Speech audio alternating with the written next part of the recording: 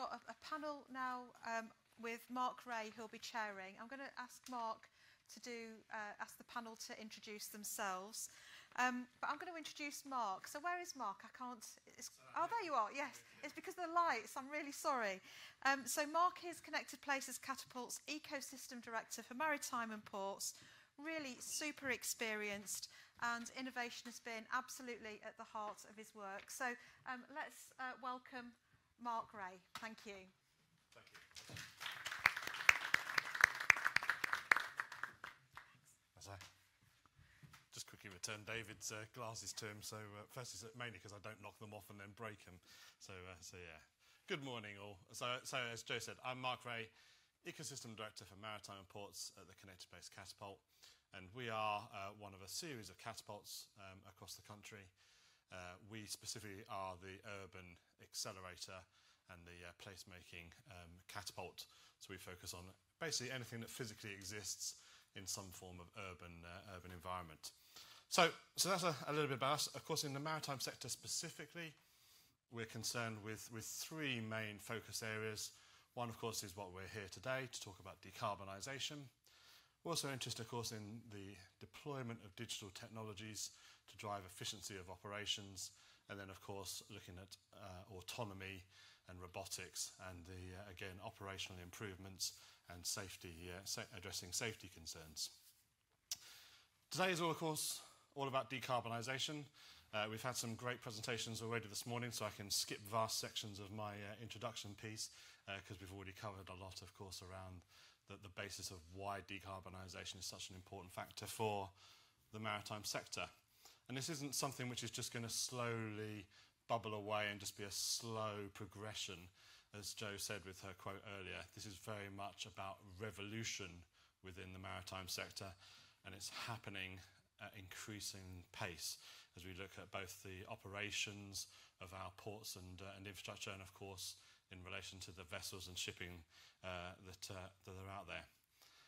And with these assets, these significant assets, these ports, these vessels having such a long asset life, being in excess of 30 years, you've seen the targets and the legislative targets which are requiring us to be at net zero by 2050. This, of course, therefore means that the assets we've got and are putting in the water and are putting on the ground now are still going to be here in 2050 and are therefore going to need some form of retrofitting. So we need to start thinking about how we're going to transition those assets towards net zero. So targeting net zero, the opportunities and challenges that presents, that's the subject matter for today's panel. And I'd like to therefore call forward our panellists who will introduce themselves. So in alphabetical order and no order of particular preference, I have Andrew, Ian, Joseph and Tristan. So if Andrew wants to come up first, he's in here somewhere. Yeah. You really can't see anything up here. Hello, Andrew. Andrew, do you want to take the first hot seat then and introduce yourself? Morning, everyone, or afternoon now. I'm Andy Ewer. I'm a senior consultant at Ricardo. We're a global strategic engineering and environmental consultancy firm.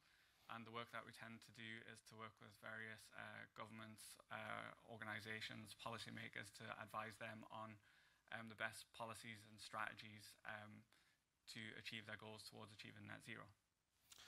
Thank you, Andrew. So next up then, alphabetically, then is Ian from Frazer-Nash.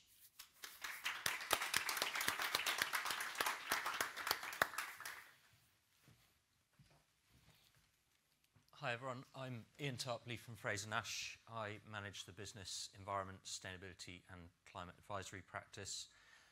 We're a systems engineering organisation heavily involved in the transition to net zero. What we've recognised is that the organisational and systems engineering challenges to deliver net zero are massive, and we help our clients to do that. Thank you very much, Ian.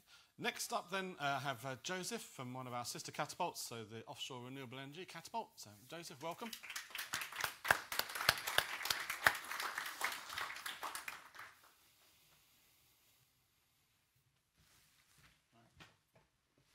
So, nearly afternoon, everyone. So I'm Joseph. I'm a Clean Maritime Project Engineer for Offshore Renewable Energy Catapult, and my focus is on how and what infrastructure we'll need for alternate fuels. And yeah. Thank you, Joseph. And then finally, we have Tristan from Serco. Welcome, Tristan.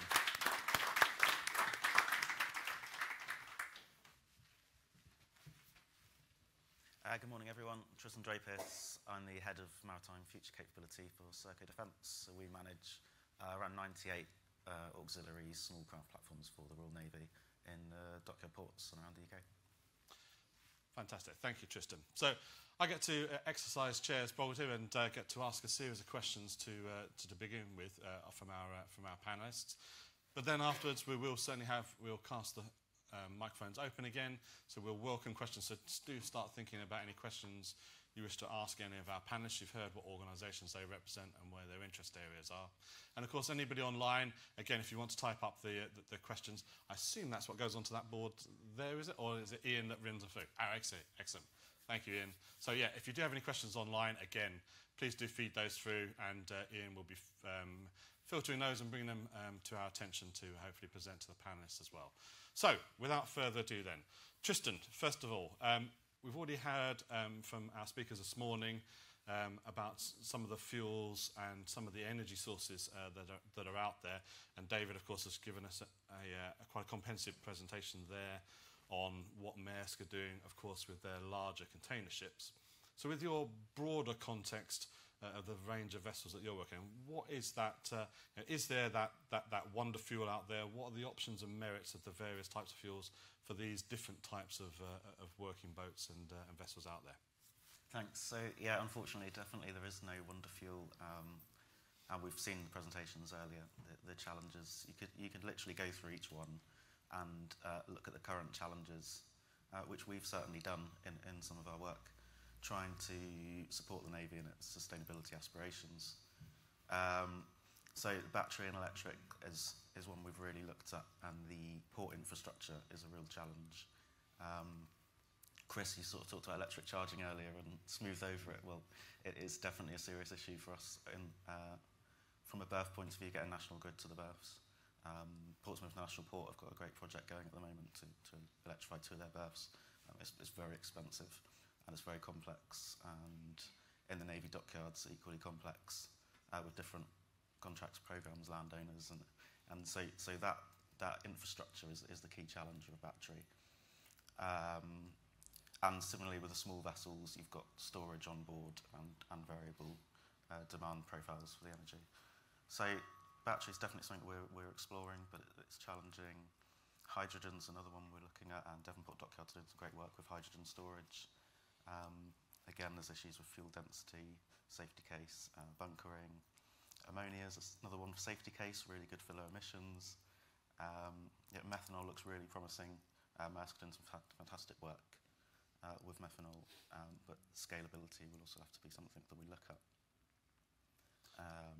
And some safety case and some emissions controls in that. So it's difficult. So when you look at what you need the fuel to do from a capability point of view, and you think about the quality, the reliability, the availability, from a defence point of view, survivability in operations, it's very difficult to see past marine diesel, which is fantastic, all those things, and to work on an alternative. But as I said, the will is there, and there's some really good work going on, and it's really just baby steps, collaboration to try and prove small cases or Maersk some large cases, and start building that evidence case to start moving concepts into high TRL capability. And of course, diesel is quite a ubiquitous fuel, and it's quite a resilient fuel in terms of, as you say, in terms of in different conditions. Are you starting to see, though, you mentioned earlier about Devonport, about doing some small trials. Are you starting to see that in possibly even in other countries as well? Are you starting to see them doing trials in different conditions, and how are some of these fuels performing in these different locations? Have you got a view on that? Yeah, and the fuel performance is generally not the issue. It's just the replicability and the confidence you've got if you've got a global operating profile, that you can go from one port in one country across the world to another port and have the right support network, have assurance in the quality and safety and specification of the fuel. It's those sort of elements. So if you were localised to one port, the quality and the performance isn't so much the issue. It's that scalability is the challenge. Yeah. And it took us, I understand it took us 70 years to get there in diesel, to get to a point where we had these standards in place and we all know we were. 2050 doesn't allow us 70 years of development time so there. So are you seeing, and are you involved much, and this could be open to anybody in the panel, are we seeing much in the way of that sort of fuel development standardisation ongoing at the moment, and who's leading on those aspects? So from a regulatory point of view, I don't think there is that targeted a drive, and I think it's just because there's so many possibilities still out there and so many work streams with the different fuel types. But I think it's hard to be that direct and laser focused from a regulatory point of view. So I think it's up for industry to just keep building the test cases, building the demonstrators, getting the data. So we're talking data later in the week, but really important to get actionable management information and real world operating data to start to really test some of these new fuels and what the capabilities and limitations are. Yeah, okay. Andrew, possibly an unfair question because I'm not sure whether you're involved in that, but Ricardo, we're involved in a bit of the hydrogen standards development. Are you aware of where that's got to specifically then around maritime fuels, or is that a different part of the... I appreciate Ricardo is a big organisation. So that's not something I've been involved in. Not something you're involved in, okay. Unfortunately. Okay, we'll move on then from there. Joseph then, to talk now about the electricity generation.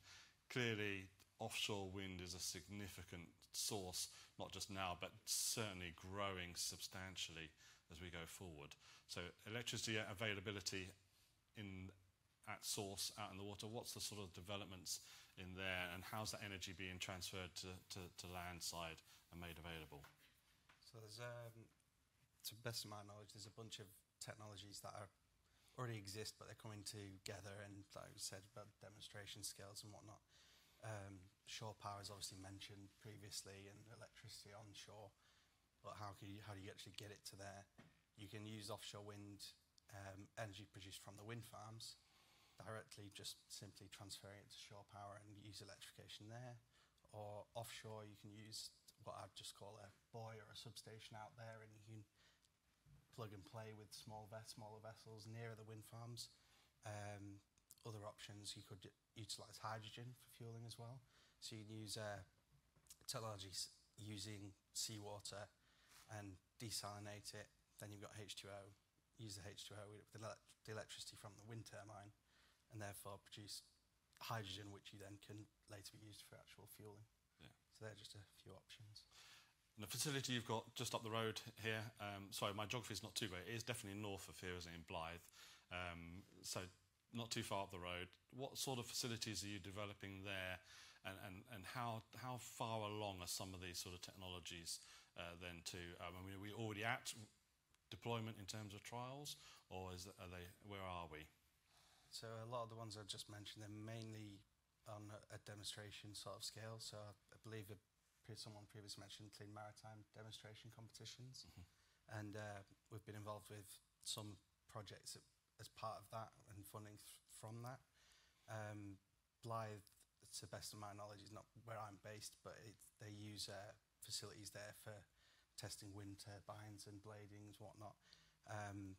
Down in Grimsby, where I am based, we plan on utilising and setting up what we're going to call the National Clean Maritime Hub, and hopefully that'll be used as a sort of a centre where we can use and showcase infrastructure such as hydrogen bunkering, methanol, or even just electrification. Yeah.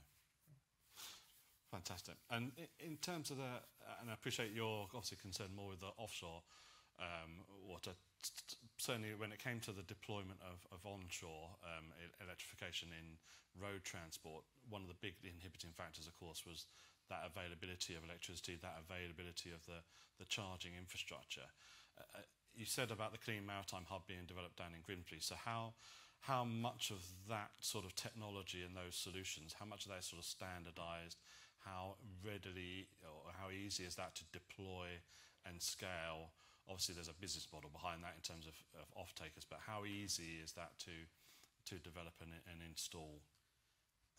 It would be quite easy to develop and install them on a piece by piece, or say a port authority or particular company was interested in developing that and using them for themselves. Like it's like Maersk, for example. But having it as a standardised one where you could have it around the UK, it would be a lot harder, and you'd need regulatory backing for that. Yeah. And a positive question perhaps for both you and Tristan before I move on. Then, in terms of those solutions, do you see them evolving that they would be, and this may be something that David may want to comment on as well, would they be dedicated solutions for individual off-takers, or do you see them emerging as a shared resource, a shared access point that we're all using the same facilities? Yeah, I mean, I don't think we can take a siloed approach to it. I think there's going to have to be significant sharing and collaboration, and even within different fuel type solutions, we're already seeing propulsion that's combined electric and hydrogen, for example. And so I think it's going to be a really, really collaborative effort, because that's going to benefit the individual ports and the operators. Anything else, Joseph? Or did yeah, great. Okay. So Andrew, just move on to you now. So this is obviously quite complex engineering and re-engineering needed, particularly if we're starting to now look at the retrofit sector. If the assets are already in existence, we want to transition either partially towards net zero or going the full distance. Clearly not a weekend project, particularly for some of the larger vessels. So what sort of approaches are you sort of seeing emerging? What sort of things approaches are people taking? Where do people find that sort of guidance and support and examples of those that have gone before? I mean, I think for me, the thing that's lacking at the moment is kind of guidance from the top down, and it's been a bit of a recurrent theme this morning, in that we really need, in the UK's case, the government to take a position and lead on this and put sort of clear, well-defined targets in place and elaborate on the timeline that they want those targets to be achieved over. Obviously, internationally, we have the IMO with their greenhouse gas saving plan that they've re-released this year, that puts down the marker to have a 40% reduction in carbon intensity by 2030, I think it is. But at the moment, there's still no clear way of how we'll get there. I think we've spoken a lot this morning about green fuels, but we need to kind of stop and think, what do we actually mean by a green fuel? So I think in David's presentation now, you presented two standards of just one of a high greenhouse gas saving and a very high greenhouse gas saving, where we have 70 to 80% greenhouse gas reductions and 80 to 100% greenhouse gas reductions. I think that's something that's still lacking from a policy direction, and that has really important implications in terms of the cost that would be associated with transitioning to these kind of alternative technologies. And I think it really needs the government to sort of put down a marker of what they want in terms of reductions in carbon intensities. I think the IMO is a good start, but how do they want that to evolve over time? And I think the refresh of the Clean Maritime Plan, that's expected, I think, later this year, although we're running out of time, potentially early next year, is a really good opportunity for them to lay down a marker in that respect and set an ambitious target and trajectory towards that target. And like I say, the nature of the targets are important. It's important that it's clear and we really define what we mean by a green fuel. And again, that's another topic that's came up again and again this morning, is what is the fuel? Well, I don't think we're ever going to get a government or international organisation coming out and picking a winner. But by defining these criteria, what it does is it allows the industry to infer what the likely winners might be. So, for example, can we make methanol and ammonia, which seem to be the popular choices, meet these greenhouse gas reduction standards? And the kind of follow-on from that is produce them sustainably so that they're not having other negative impacts on the environment. So I think that's the kind of minimum that's needed from my perspective. Actually, my background is in the aviation sector, and we're maybe a little bit further down the line, but not too much further down in terms of developing or transitioning to lower carbon fuels. And I think what we're seeing there is in that case, these kind of incentives from government to reduce carbon intensity and also pricing schemes like the greenhouse gas pricing scheme proposed by the IMO actually in itself isn't enough to de-risk these investments. I think still because of the significant cost differential between traditional fuels and low carbon fuels. So in that case, what they're looking at in the aviation sector, for example, is mechanisms that can increase revenue certainty for fuel producers and allow them to provide the fuels to the market. And I think the reason that I've came back to fuels and that I think they're so important is because they're sort of the nexus for risk for all of the stakeholders that are involved in decarbonising the sector. There's a risk for the producer in terms of they don't know if somebody's going to want to buy the fuel that they produce. There's a risk for the vessel owners and operators because it impacts the fleet that they kind of develop now and going forward. And there's a risk for the ports because it's the infrastructure that they have to develop over the next years. They need to know what that's going to be. So for me, that's the reason I think that's important.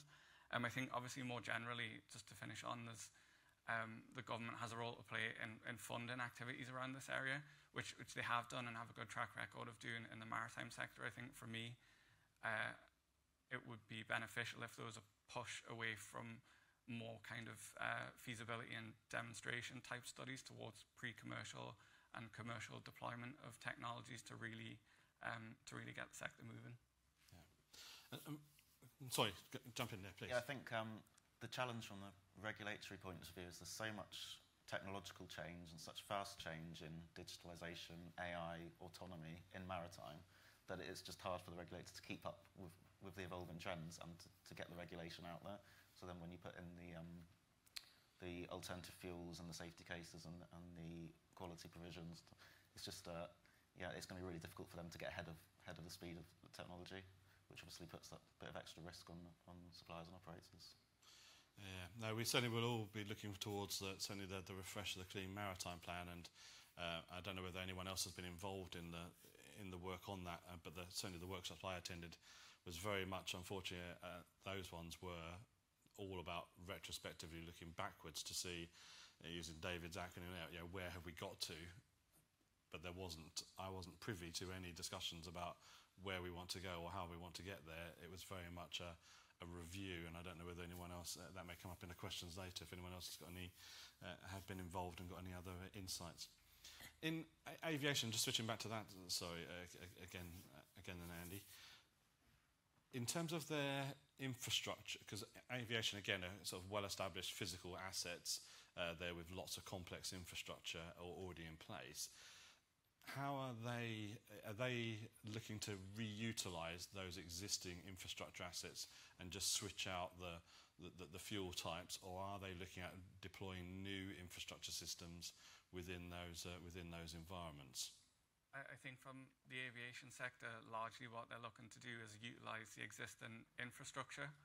And I think the argument that's made for that is that they have a very specific set of properties that the fuels have to have to maintain operability, whether or not it's on the ground or in the air, over a range of physical conditions. So what's happened in that industry is the majority of the fuels that are currently approved for use are essentially clones of fossil jet fuel, which means that they're what we call drop-in fuels and can be completely compatible with existing infrastructure. I think at the moment there are some limits on the quantities that you can blend with fossil fuel, just as kind of research and development goes on to make sure that they can be used safely, but that's very much the approach that's being used at the moment, is to develop essentially clones of fossil jet fuel that can be used in aircraft. So in the early stages then, just exploring this a bit further, so in the early stages then, of course, the production of these cloned fuels surely is going to be significantly more than utilising the existing diesel. And I appreciate from Chris's slide earlier that that's going to reach a parity point before too long, and certainly within the next, possibly within the next 10 years. But in the interim, how are they segregating if you're dropping fuels in? How are they ensuring that you're being charged for the right type of fuel that's going through? Are they having dedicated infrastructure and breaking up the infrastructure, or is it still utilising existing? How's that working out? So far as I know, that's something that's still kind of under consideration. I think in terms of the production, you'd have the fuel certified as a sustainable fuel, making sure that it meets the various criteria that have been put in place. So the one again would be the greenhouse gas savings that you get and various other sustainability criteria to make sure you're not doing things like encouraging deforestation or causing other indirect effects. And that would be essentially a property that's assigned to a specific batch of fuel. Following that, you then blend them at some point with aviation fuel. And I think the idea is to put a system in place where you can track, this is at a European level, track the various quantities of different fuels that you're blending together to then measure the impact and keep track of the impact that you're having by using these types of fuels. Great, thank you. Ian, we talked there a little bit, touched there on infrastructure, and obviously that we're going to need new forms of infrastructure introduced to existing working ports. There's obviously a fair degree of disruption associated with that. What's your take on and your experience on how to minimise that disruption and make that a more palatable thing to disrupt those day-to-day operations? So from my experience, the sort of things that we come across there is actually starting to look at models. So actually modelling operations for ports, actually modelling the way that those ports run to actually see where those changes to infrastructure can be beneficial to the way that they operate and the scale of the change that's needed. How can that actually be beneficial? I mean, something that sort of has struck me a lot about the conversation so far today, and actually we often have with clients, is the net zero transition is often seen as a sort of a challenge to be overcome, or a problem, or an issue, or that sort of general language comes out quite a lot. But actually, if you look at it as a benefit and start to think about it as what's the opportunity by making those infrastructure changes, what's the opportunity we can actually achieve by doing that? How can we reduce our logistic chains? How can we improve our efficiency? How can we change the way that we operate in a beneficial way? Is I think probably the best way to look at that. In terms of the actual improving operations, what we would expect to see is some of those models and early stage modelling to try and almost game what some of the challenges could be when those infrastructure changes are made. Much of my earlier work was around adaptation and resilience to climate change rather than the mitigation aspects of this. So how do you see those sort of things being introduced into the business getting, and how would that shape possibly the infrastructure provision? So I think that's a really important bit to consider when you're looking at some of the changes that need to happen to transform to achieve net zero, is that we are going to be operating in a very different, changed climate in the future. Sea levels will be higher, sea states will be more aggressive. You'll find that actually you have brand new disruptive technologies coming in, and so the way that you design your infrastructure might need to be different. You might need to think about infrastructure that's adaptive to those changes, or infrastructure that's resilient to those changes in the future. You have to start looking at what those climate-related risks might be to organisations. And I think something that really struck me earlier in one of the polls we put in was that I think the majority of people said their organisations are planning on a 3 to 5 year time horizon. But actually, when you're looking at net zero transition and climate change, those plans need to be substantially longer than that 3 to 5 year time horizon. And if you're going to make infrastructure changes now, those infrastructure changes today will be in a very, very different climate in 20 or 30 years' time. And they need to be future ready for that. So in terms of temperature rise and flood resilience, what sort of factors should we be considering in those adaptations then? So there's the sort of standard climate change factors, so temperature rise, sea level rise, things like that. But there's also transitional changes. So when you're looking at for instance, something else that struck me earlier is just the sheer scale of energy demand that's going to be needed. And actually you have to start to build the infrastructure to support that energy demand in every single bit of infrastructure change that you make today. because that energy, I mean, ports are already putting significant pressure on local grids. And if you look at the energy demand for some of the fuels that you're looking at and things like that, the level of infrastructure you have to now integrate into some of those ports, either to take energy off from offshore. Some ports might have to go down other routes like micronuclear plant and things like that to actually generate sufficient energy to produce their sustainable fuels. Yeah. There's two more aspects I wanted to explore with there, and one of them will be bringing in the question from Peter online, so thank you, Peter, for that question. But some of the earlier work I did in another sector was around particularly around driving autonomy to protect workers against some of the climate change matters that will come along, as well as, of course, the desire to decarbonise. But one of them was around solar radiation and the rises in solar radiation levels. And I don't know whether you've done any work around how do you protect workers and people who are outside from those levels through technology. So I personally haven't done very much work around that through technology. I will say that we have done a fair bit of climate-related risk work for organisations who are starting to see significant operational challenges for outdoors workforces, in particular around temperature and solar radiation, and reducing man hours outside and reducing productivity. And if you actually look at the projections or climate projections, that productivity for people who work outdoors will reduce as a result of climate change. There'll be increased amounts or increased periods of time where people just can't work outdoors. Not so much in the UK, but certainly in some countries elsewhere around the world, they're already experiencing significant downtime. Yeah. So clearly moving over to electrified operations gives us that opportunity to bring in those autonomous systems, which then brings those people out. Right.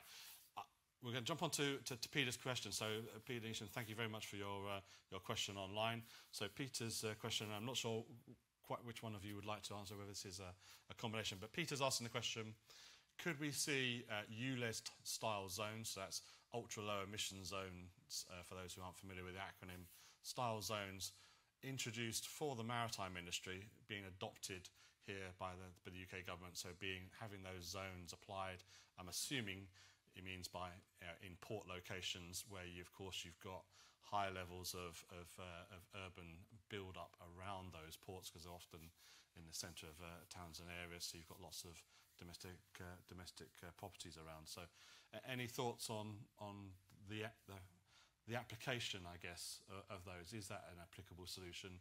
What sort of impact might that have? What are the practicalities? Anybody want to jump in there?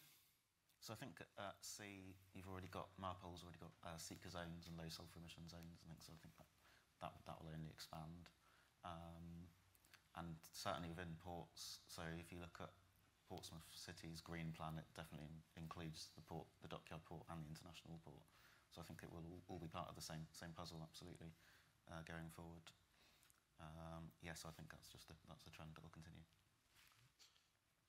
I personally think it would be a good thing to have something along those lines, in particular to deal with, I mean, from that increasing energy demand, to drive some innovation around the technologies that produce that energy, because it would be a bit counterproductive to produce your sort of low carbon fuels using diesel generators and other hydrocarbon based generators in ports and things like that. So I do think actually you need some form of mechanism to make sure that new developments or new energy developments within port facilities are low carbon, or not low carbon, have low emissions, in particular also to support local air quality. Yeah. And Andy, have you experienced any of this from sort of your carryover from the aviation industry as well? Are you aware of any sort of activity we could learn from them? Obviously, they're very great. They've got very distributed emission zones from them. Is there any activity that they're doing that we could potentially learn from? I think it's something that's definitely starting to pick up. I think the focus up to now has been very much on CO2 related emissions, and that is moving away towards now the non-CO2 emissions, so kind of soot and other emissions that are generated from the aviation sector. So I think it is definitely, it sort of seems to be a natural progression from, you know, once you get the CO2 issue, say, under control. That may be a bit too optimistic. And then I think you can move on from there and start to think about how you might apply that more broadly. Okay. Yeah. I do have another question here, but I'm going to jump onto that one because that one on the deck there looks far more interesting. So we have one from Alex. So thank you, Alex, for your question. And you can take this in turns if you like, and I don't know who wants to go first. So which is one of the worst innovation decarbonisation projects you've completed, and what lessons did you learn from it? So anyone want to venture a response to that? No one going to be brave? Can't, Tristan, you've jumped in first each time. I think, so I'll talk around it, and I think one of the challenges we've encountered, and probably an approach we had that was wrong, not necessarily just in circuit, but in industry, is that it's quite easy to sell electric vessel or like the really jazzy futuristic asset, and it's a much harder sell to say actually, but the real cost is all the electric cables under the ground that you won't see and where you've got to plug the boat in.